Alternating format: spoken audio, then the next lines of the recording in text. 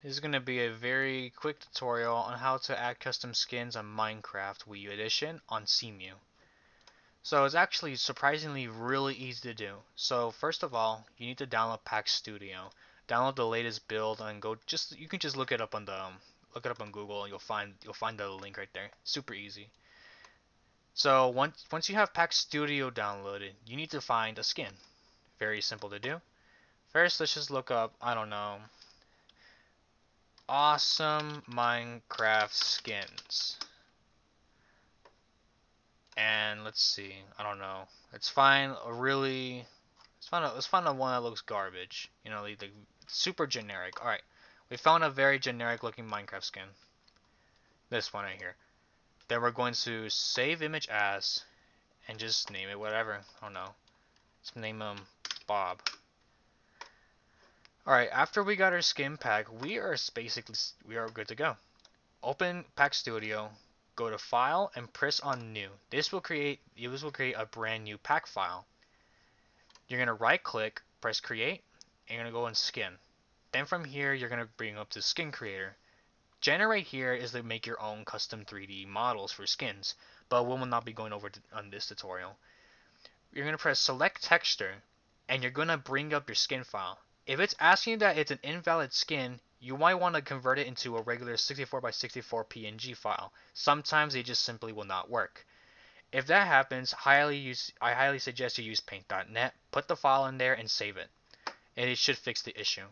So now we have our skin. If it's an Alex skin, press this arrow here and go down to Alex. Then we're going to go to the skin ID. You're going to press on AutoGen. Do not leave it on local, otherwise it will not work. Then from here, put in a name. It can be anything you want. Let's put awesome Minecraft skin. We're all set. If you want to add a cape file, just press on this little box here and press add cape. Then from here, look for your cape file. If that also doesn't work, just put it on paint.net and fix it from there. After that, we are set. Create our skin and it should show up right here. Then we want to do is we need to change the pack ID for the skin pack. If you do not change it, it will not show up in the game. Go to the 0 and then press pack ID. And you're going to set it to just random numbers. Let's say, I don't know, put 456. It can be anything. As long as it doesn't overwrite the numbers from the actual skin packs in the game, it should show up in the game. Man, I repeat myself a lot.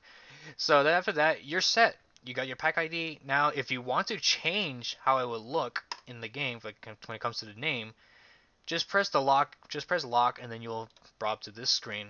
Here, just type in this box your skin. If you want it to appear on the top, put it like, I don't know, with a number or a letter, the first letter of the alphabet, which is A, because the skins are listed in alphabetical order.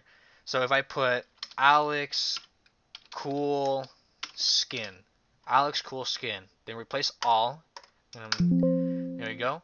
It's going to reply for everything. If you want to do it manually for every single language, then feel free to do so. But you don't necessarily have to do it. If you want to change the name for your skin, then you can just go here and just do exactly the same. But other than that, we're set. We're going to check it one more time if it applied, and there we go, it did. After that, you're set. Your skin is done. Feel free to add as many skins as you want. I'm not too sure about the limit, but you can just add as many skins as you want. It can be like, I don't know, a 3D model. It can be this. It can be that. There's so many things you can do with Pack Studio. After this, you want to press New, press File, Save As, and just name it whatever you want. I don't know. Go back to Bob again. Your pack file is now saved. You can see here. This is our pack file containing the skin.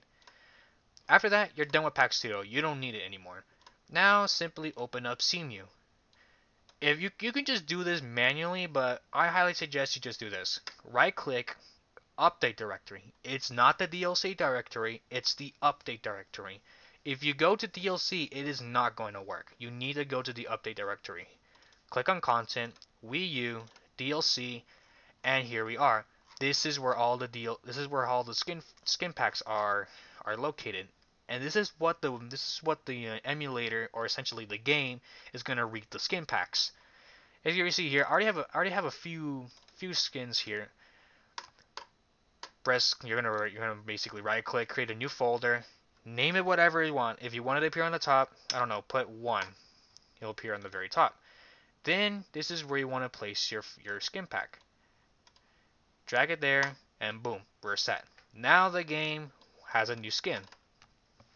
Simply boot up the game, and if done correctly, we just gotta look for it, and there we go. Our low tier skin is now on screen, which is very cool.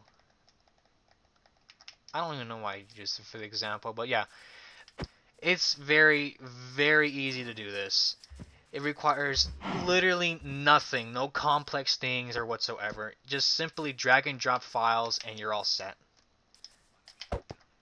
So if you want to, I might make a tutorial on how to do the 3D skins on Pack Studio, but that's if anyone wants it, which I highly doubt. But anyway, that is all I have to say that's all I have to say. I really hope you find this tutorial useful. I'm not really good at explaining things just out of my head and not like reading them from a script.